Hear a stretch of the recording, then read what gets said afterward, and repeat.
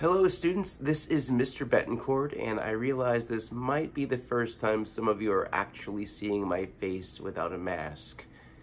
I wanted to talk to you about what's going on with me because I like to think of our school being like a family, and good families communicate. So I wanted to let you know how I'm doing.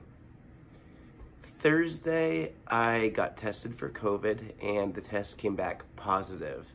I hadn't been feeling well on Wednesday, so I felt the need to get tested and took the next 2 days off. Well, now that I know that I'm positive, I have to take the next 10 days off. And I am vaccinated, but much like a seatbelt, there's no 100% guarantee of safety. But I can imagine that if I weren't vaccinated, my symptoms would be much worse. Right now, I've been feeling very tired and achy, and as you can probably hear, my nose is pretty congested. And even when my nose is not congested, I don't seem to have a sense of smell, which is great if you like to cook bland foods because I can't taste them anyway. I was walking around in my yard this morning and I stepped on a dead possum. Normally I would smell such a dead mammal, but I could not smell it until I encountered it firsthand. And then I screamed and ran back inside and washed my feet. So that was different. I have to quarantine for the next 10 days, so I'll be back on the 27th, I believe, assuming everything goes well. Now, I am relatively young and healthy, and chances are I'm going to be just fine.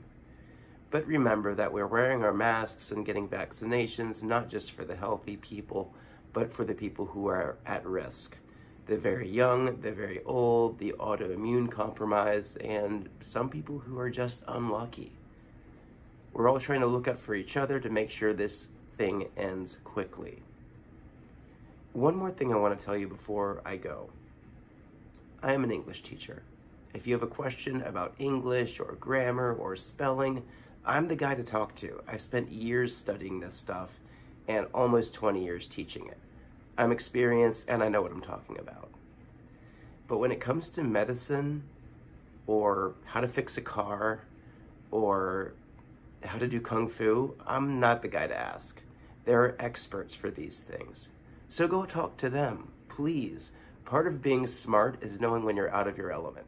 If you want to learn about medicine or viruses, go and talk to a doctor or a medical professional. These people are not hard to find. It's not like trying to find a master falconer. They're around. Chances are you see a doctor at least once a year anyway. Talk to them. Talk to an expert when you want to get informed. Don't let Google be your guide. I hope you're all doing well, and I hope to see you on the 27th. Bye. Take care.